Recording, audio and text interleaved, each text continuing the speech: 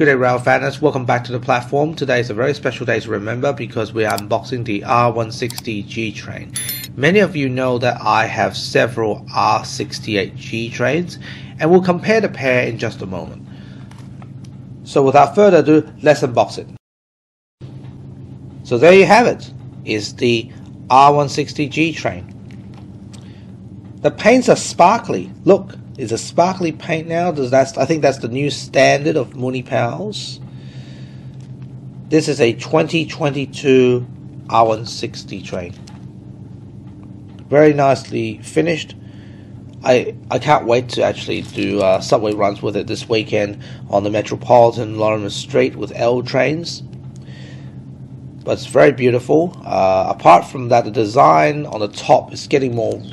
I think it's still fairly round, but I've got a feeling that the side of the train, particularly the top of the train, is a little bit more rigid compared to the L train. So have a look and you'll see what I mean. Now look on the top, slowly look on the side. You still feel a little bit more round. Same thing here. It's a bit more rigid. I've got a feeling that in my hands they're a bit more rigid, or it could just be my sensory, but I got a feeling that it's a little bit more round on the top to the side compared to the G Train on top of the side. But they both have sparkly paints now. I think that's the new standard. I mean, you look at the L Train on the left and a G Train on the right. So there you have it. 4 R160 G Trains. Each and every one of them have lovely finishes. Sparkly paints are now the norm. In fact, the new norm now. Recent models have sparkly paints.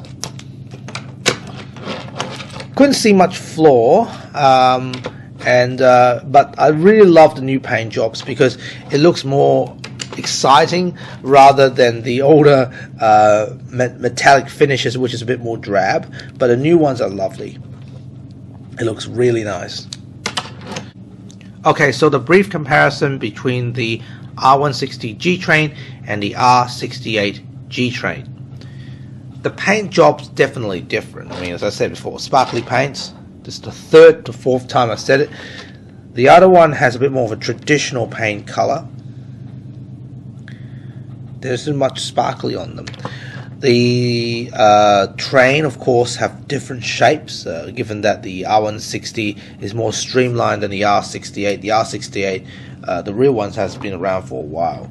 But this one is, I think it's a 2019 R160 G Train. It's very rare now, I think. You can't get hold of them fairly easily. So I managed to get hold of 8 of them, and that's how I managed to do the 8 car set G Train video for the 2,000 subscribers. If you remember that one, I did a 5-station run. But if you're interested, you can check it out over there. So overall, though, the top of the train, as I said, the R160 is more streamlined, more narrow, it seems, than the R68. But overall, though, if you do put them side by side, I mean, if you compare them side by side, technically you won't really notice the difference. Of course, the serial numbers are supposed to be here on the trains. That's why there's a little bracket there.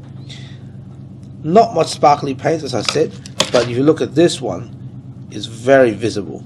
Okay, so here we got the wider shot. If you do look below the windows carefully, you will see the speakers on the R160 and of course not on the R68. But apart from that, really you can't tell much of a difference because they are fairly industrial, fairly standard when it comes to subway train designs, given that they're all designed to carry people anyway.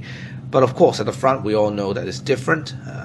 But as I said, if you do put them side by side and if you do hook them up together, I doubt that many of you will notice unless if you look very closely. So technically, I could get away with it if I actually put them together. But there you are. So without further ado, let's do the test run of the R160 G Train.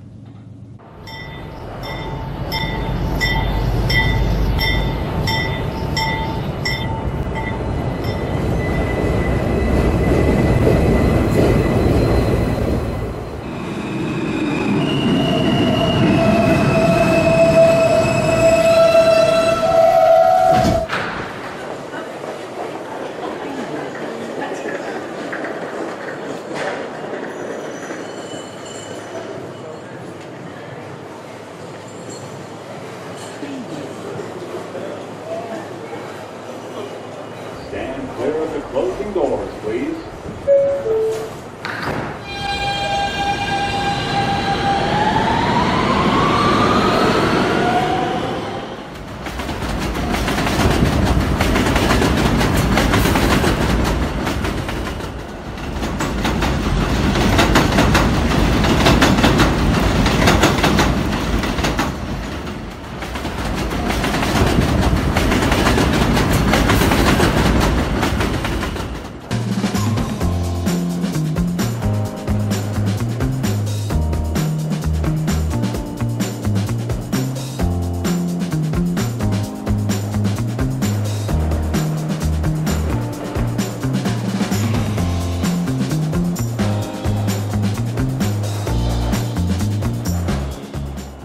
Have you been paying attention, because I hit a R68 G train within one of the test run clips?